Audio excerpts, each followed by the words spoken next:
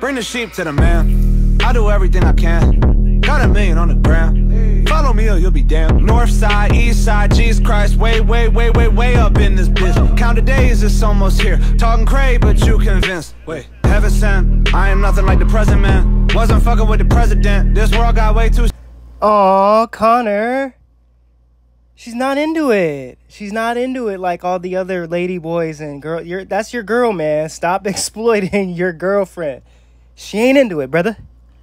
So let's not force the issue. Let's go to the next slide. To the man.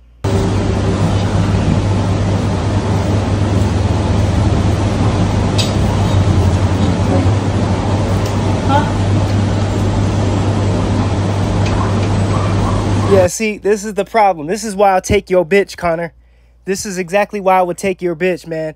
You're trying to force Western culture on her, but you can't even adhere and adapt to her culture. Let's take a look at the rules and regulations. In understanding table manners in Thailand, you may be sitting at a table or a bamboo mat on the ground. There are various ways that Thais sit to enjoy their food. This is disrespectful to the culture.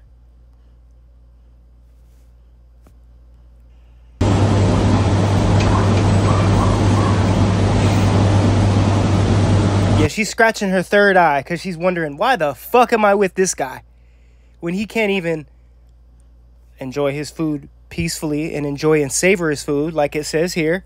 It says, wanted to show, I can't find it now, but it basically said to enjoy and savor your food. Enjoy it, savor it. You know, don't be in a rush to eat your food. And then we go back to this slide, right? And then we see this.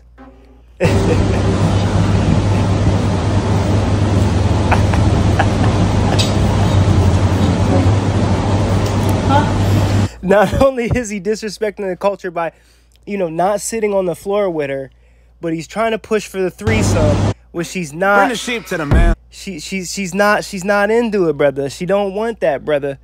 So it's like, I'm Mr. Steal Your Bitch for a reason, man. So I would come in, I would actually adhere to the principles of Thai cuisine and show a little respect, just like you want her to show respect, and do the sign of the cross, which she don't even know what the fuck that means. Right before we go to the next slide, I just caught this as well. It says, when you're sitting on a mat, be sure to sit in a way that your feet is not pointing at anyone. Nuance, guys. Pay attention to everything. Look at Connor's right foot. He don't see it. Just like he didn't see that he left all those club swing marks in Leo's bathroom. He didn't think we were going to see that. Tony Huge gave us that. But his right foot is pointing at Shorty while she's sitting on the ground. She don't respect you, cuz. Neither do you, because the God that we follow is not the God that you follow, obviously.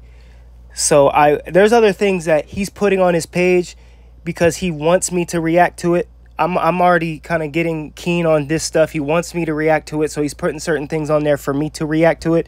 So the things that he's putting on there that I know are bait, I'm not reacting to it. I'm reacting to things he actually wants to put out there that are the opposite of what he's trying to put out there.